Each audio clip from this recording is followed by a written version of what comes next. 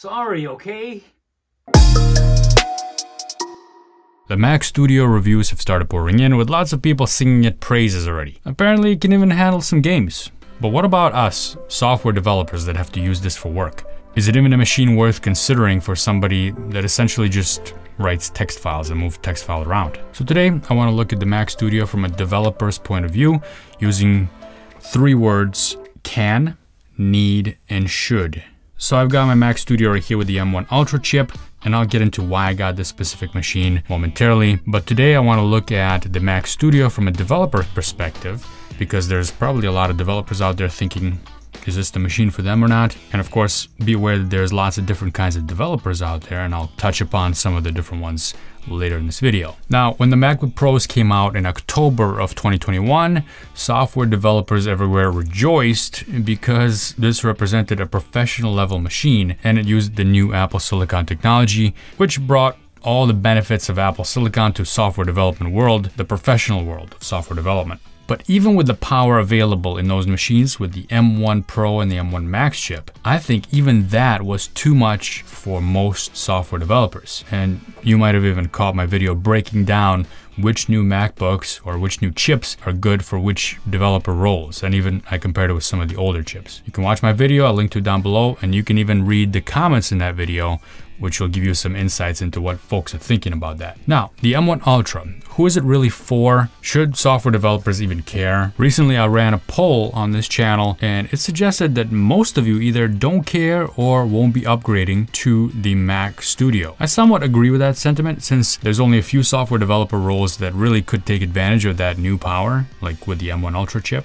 And I'll get into that momentarily. And of course, I'll be doing specific tests, languages, frameworks, and so on. Later on, I'll be doing comparisons with the Mac Studio and you know, machines like this one. This is the Intel Core i9 12th generation Alienware. It's got the RTX 3080 Ti chip card in there. So we'll get those comparisons. We'll do machine learning tests and so on, of course. Consider subscribing to the channel if you want to see that. That subscribe button is right below that like button. However, it's not only about power. It's also desktop versus laptop in this case, right? Because these new Mac Studios are desktops. And yes, they still come with the M1 Max, which is a really powerful chip, and the M1 Ultra, which is an even more powerful chip. Aside from those factors, it's a desktop. So if you need a desktop, you know you need one. Actually, I should rephrase that. I should say, if you don't need a laptop, then why pay for the extras you get with a laptop, screen, keyboard, and so on? And you're paying along with the potential downsides of the laptop, which is shoving a powerful chip in a small space where you can get potential throttling levels much easier,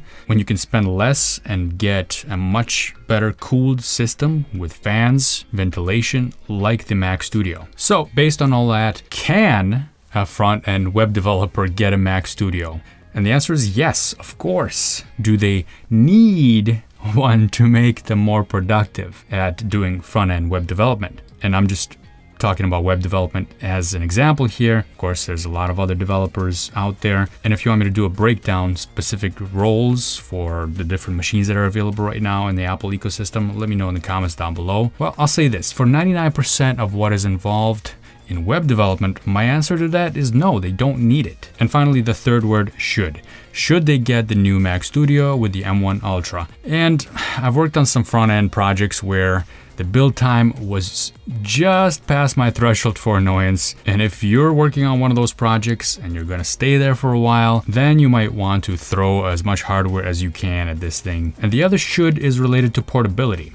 If you're still in that camp who's waiting to upgrade an older machine and you know you're not going to be traveling, so you don't need a MacBook Pro, now you have that option to get the Mac Studio and actually save some money if you already have the peripherals like the monitor and the keyboard and the mouse and so on. And by the way, you'll only be saving money if you get the M1 Max chip, which is still a big deal. That's a really nice chip. But at the same time, you can also just get a MacBook Air. Use it in a clamshell mode on your desk with an attached monitor. And if your workload is pretty light web development, then it'll work just fine for you. Plus, you'll have the option of taking it with you if you need to travel. I still believe that the late 2020 MacBook Air with the M1 chip is one of the better bang for the buck computers you can still get for software development in general. And we're coming up on a year and a half since those things have been out. So as you can see, even with something like front-end web development, it's hard to throw out a blanket statement like you should or you must or you need to, because there are going to be extreme versions of front end that could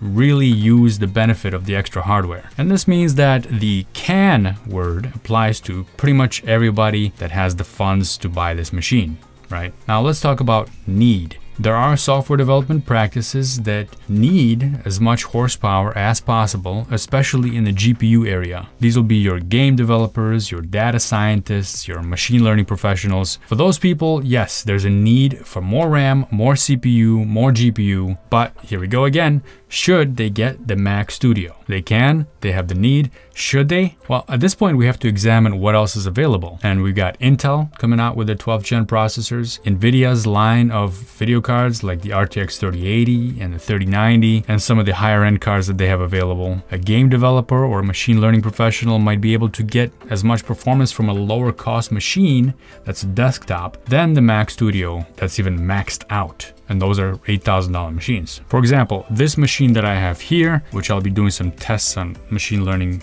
in a bit, and I'd like to see if it'll be able to give me as much performance as this 3080 Ti card that's in here to do some AI work. So do consider subscribing to the channel so you don't miss those videos. My initial impression is that it's going to be limited to certain developer roles and it's not for everyone. For my own use cases, they called for this machine because of my developer disciplines that I practice. Discipline. I'm actually not that disciplined, but I wish I was more disciplined. I meant, you know, the practices that I do, the type of development that I do. I do web development, I do mobile development, I do machine learning stuff. I don't do game development, but I hope to cover some of that software here as well in my tests coming up. But I do a lot of video work.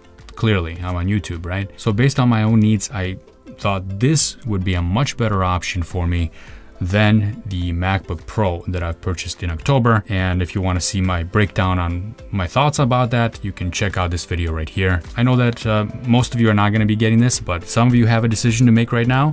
Hopefully this helps out a little bit. Thanks for watching, and I'll catch you in the next one.